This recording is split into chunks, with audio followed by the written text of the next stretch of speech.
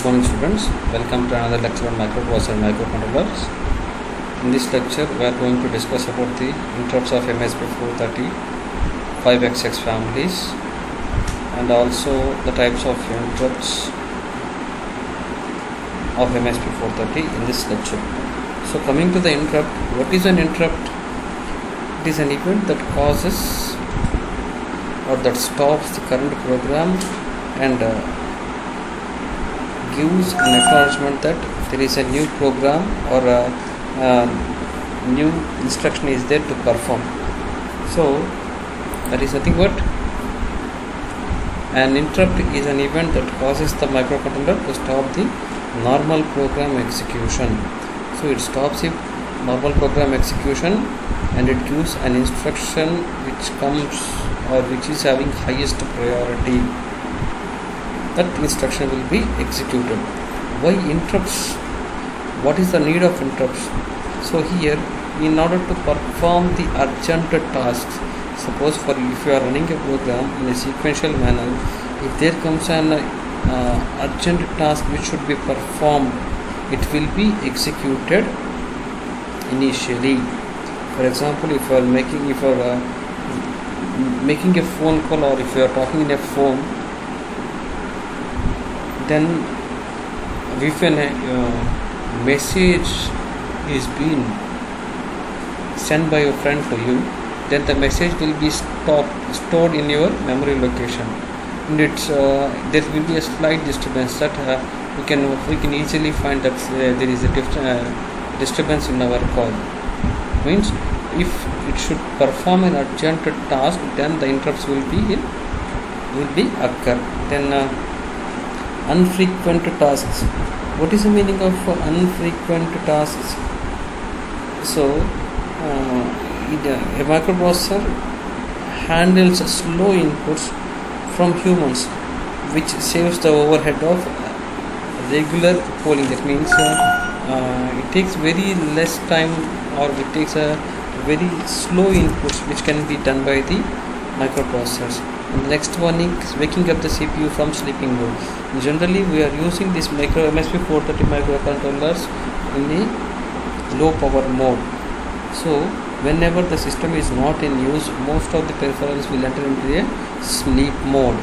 So, if I want to use the same peripheral again, then it should be wake up through an interrupt. And the next one is calls to an operating systems, and these are often processed through a trap flag or a software interrupt, and this is not happened in MSP430 device.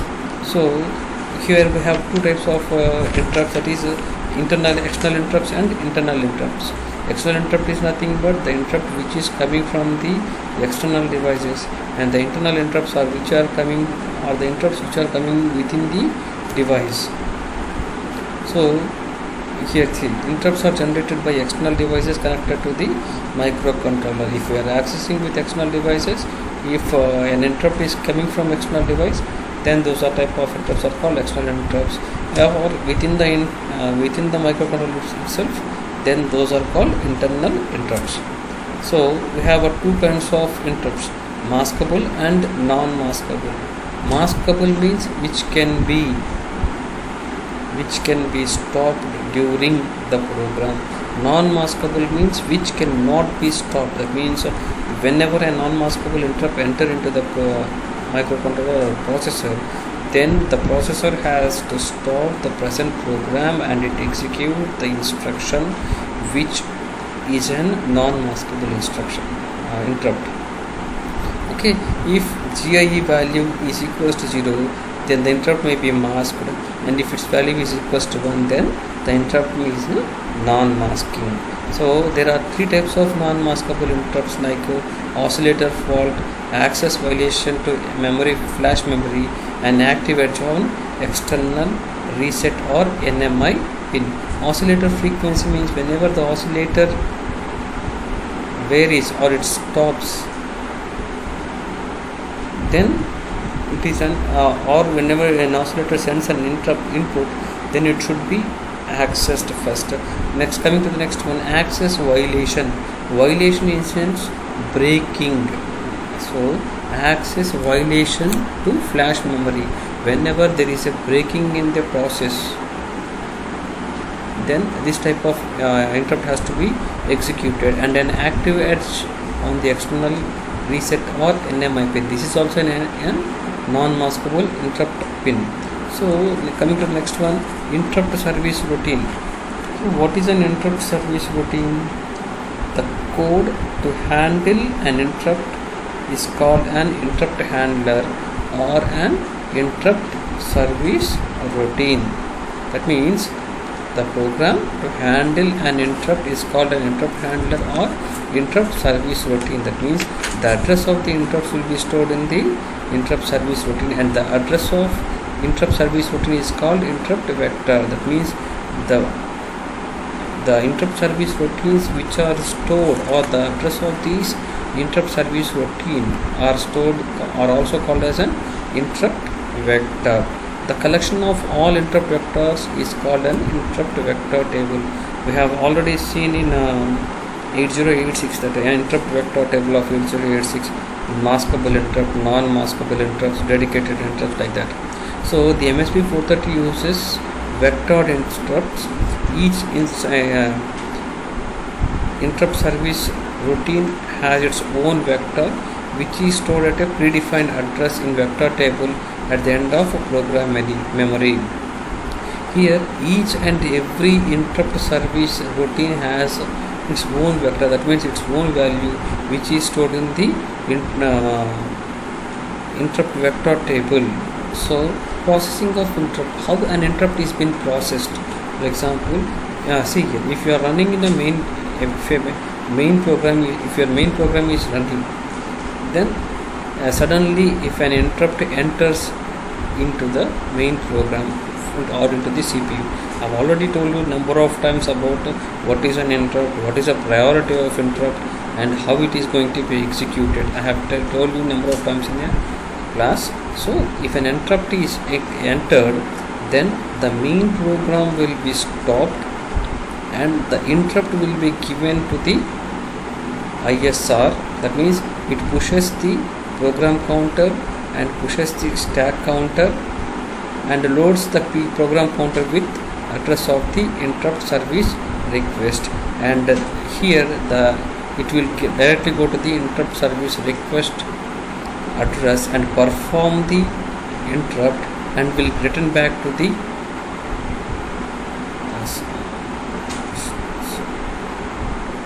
source register and pop up the program counter. Here push meaning and pop meaning I have already explained you. After that, popping or stack register and program counter, it will again come back to the main program, and the program counter will execute the remaining steps in the main program. See here, the CPU completes the execution of current instruction, and the program counter which is to the next instruction is pushed into the stack pointer, and the stack register is pushed onto the stack. The interrupt with highest priority is selected if multiple interrupts are waiting for a service. Suppose previously we have seen that one interrupt is there. If there are multiple interrupts, then the interrupt which is having highest priority will be served first, and the interrupt request flag is cleared automatically for vectors that have a single source. That means interrupt flag will automatically cleared after performing a task. Okay, coming to the next one, so stack register is cleared, which has two effects. First, further maskable interrupts are disabled because GIE bit is cleared and non-maskable interrupts remain active. Second, it terminates only any low power mode. Terminates means it closes any low power modes. See here, initially the source register is cleared, which has two effects. First one is future maskable interrupts are disabled. Maskable interrupts will be disabled and non-maskable interrupts will be enabled. And second one is it terminates, it reduces, it switches off or it disables the low power modes. And finally the last one is The interrupt vector is loaded into a program counter and the CPU starts to execute the interrupt service routine at that address. The interrupt vector is loaded into the program counter. See here, the interrupt vector is loaded into the program counter and the CPU starts to execute that one. Okay, thank you. And coming to the watchdog timer, what we have already I have already told you in the block diagram of MSP430 family. A watchdog timer is an electronic timer that is used to detect and recover from the computer malfunctions. That means here we are going to recover it. So for example, a clock mode, clock, minutes, seconds, so it has to be continuously refreshed. So see here, the watchdog timer must restart the system on occurrence of software problem or if a selected time interval expires. Whenever the given time interval expires, then this watchdog timer has to be selected. See here, this is a internal operation. Here the clock signal is same for the CPU and the watchdog timer. So the microcontrollers often include an integrated on-chip watchdog timer. We are including it within the CPU or a microcontroller, as they have an independent same clock cycles, and also the timer intervals of watchdog timer have either fixed values or a programmable time intervals. So fixed values means after every 5 seconds or after every 10 seconds it has to restart or it has to refresh it, or it may be variable depending upon the program. And some watchdog timers also allow the time intervals to be programmed by selecting from some of a few selectable discrete values or some constant values, and which may be a very few milliseconds or a minute. And the watchdog timer is active by default and must be disabled regularly, so that the watchdog function is not needed in an application, and the module can be configured as an interval timer and generate interrupts such as regular intervals. That means here if some applications we are not going to use this watchdog timer, then it will generate a refresh in a particular time intervals. So coming to the features of the watchdog timers, there are 4 selectable timer intervals. So based on the, as I have told you, that discrete values or programmable values or selectable values, sometimes we are not going to select, or it can be an inbuilt values. And one more thing, watchdog mode. So refreshing mode or interval mode, after some time a break will be there, then again it has to be restarted. Access to word control, access to watchdog timer control registry is password protected. It is a password protected, you cannot break this one. So control of a reset or NMI pin function, it controls the non-maskable or it resets the pin function. Selectable clock sources, we can change the clock sources depending upon the application and can be stopped to conserve power. Suppose if an application is running, after the completion of application some of the ICs are not required or some of the peripherals are not required, then it will automatically stops the power. So clock fail or safe feature. So whenever the clock fails, this will enter into a safe feature. For example, if our OS is not working properly, then we will restart the OS and open it in a safe mode.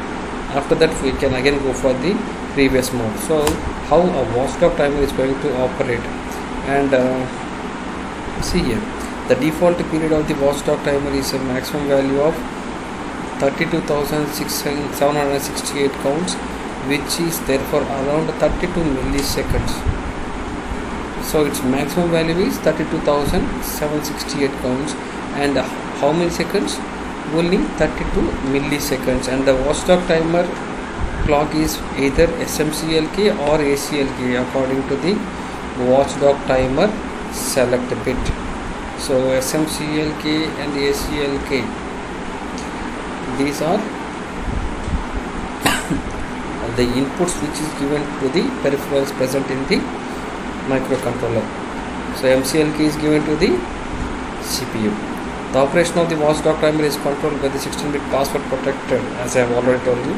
And if the watchdog function is not needed in application, the module can configure as an interval timer.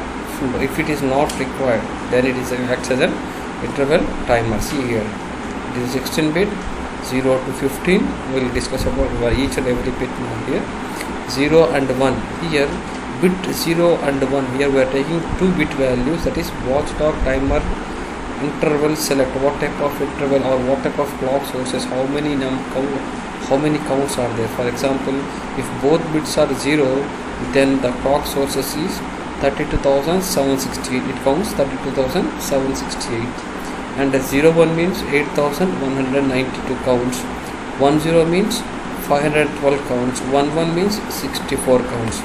So coming to the bit 2 position, if this bit value is 1, then it will take ACLK, and if this bit value is 0, then it will take ESLCLK. Coming to the bit 3, watchdog timer counter clear.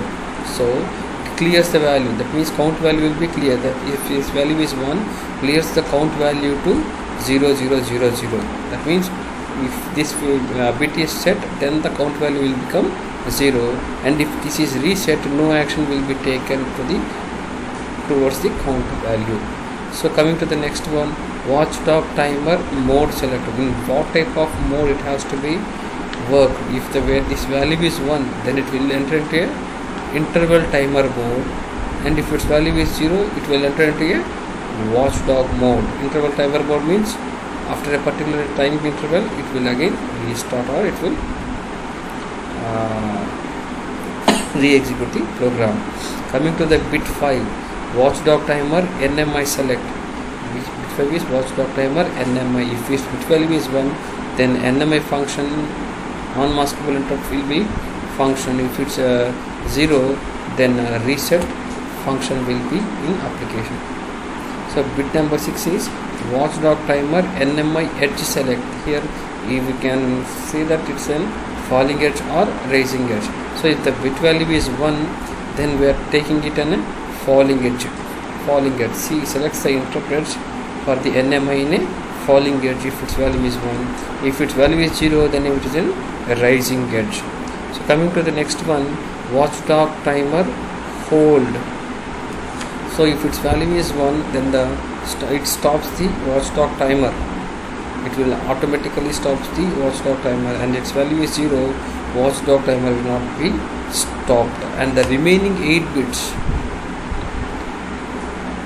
so the remaining 8 bits are watchdog timer password. It is a password protected, as we have already told you that watchdog timer is a password protected.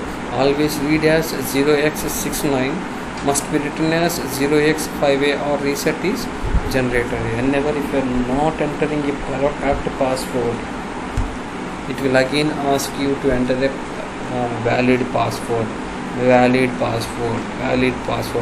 After entering 2 or 3 times, it will ask you for an OTP request. Like that, if the 8 bits of the remaining higher 8 bits of watchdog timer will be like, it will be read as 0x69, and it will be written as 0x5A, or reset is generated.